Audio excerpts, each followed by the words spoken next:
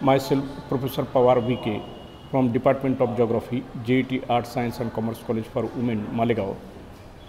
On behalf of this video presentation, I welcome you all. Dear students, now in today's video, we will see the landforms of river deposition. Now, in river deposition, the features associated in the lower course of the river, they are number one, an oxbow lake or meanders. Due to the formation of series of shallows and dips, which are also known as riffles and pools, meanders develop in the lower course of a river. The loops or winding sections developed in the river course are known as meanders. Once these meanders develop, the river starts eroding the outer bank as its water thrown against this bank. On the other hand, deposition of sediments is carried on the inner bank. The erosion of the outer side of the meander and deposition along the inner side of the meander, once started, tends to increase.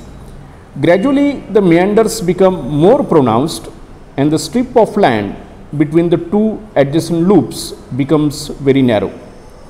During a flood, the river is unable to accommodate the large volume of water through which meandering course, and it follows a straight shortcut course by completely avoiding the meander. Even after the flood recedes, the river follows the new straight course, and thus the meander is completely cut off from the main river course. This abandoned loop forms a cut-off lake, which is also known as an oxbow lake or a mort lake. It remains there as a shallow depression filled by marsh plants. Now, the second feature, that is the flood plains and levees. Flood plains and levees come into existence due to the depositional work of a river in its lower course. In this course, the river flows very gently through the plains, and even though the river is not in flood, it is a major depositing agent, and the finer particles like silt and clay are deposited on the bed of the river, due to which its bed rises above the surrounding land. When the river is in flood, the flood water spreads over a large low-lying area. It carries a large load with it, and the water may remain still for many days or even weeks. The load is deposited during this period when the flood water recedes very slowly without disturbing the deposited sediments. This process continues during each flood time, and thus vast depositional floodplains come into existence along both banks of the river. During the flood, the capacity of the river to carry load increases due to increased volume of water.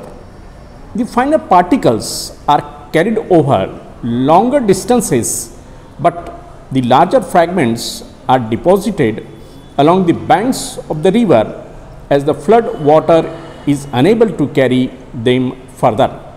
Thus, natural embankments come into existence along the banks of the river due to their deposition.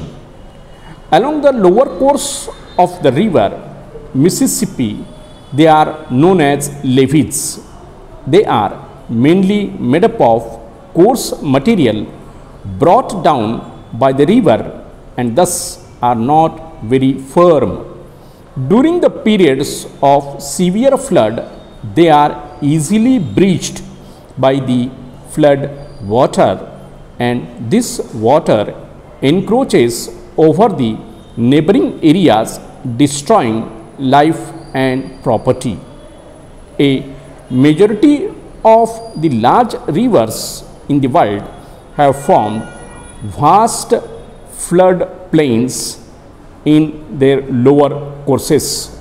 For example, rivers like the Ganga, the Brahmaputra, the Irrawaddy, the Yangtze have formed vast floodplains with fertile alluvial soil and are able to support a great number of people. Because of the fertility of these soils, people can practice agriculture in these particular fertile regions of the world. Levees are a common features along the lower course of the rivers like the Mississippi and the Havango. Now, the next depositional feature of the rivers is deltas.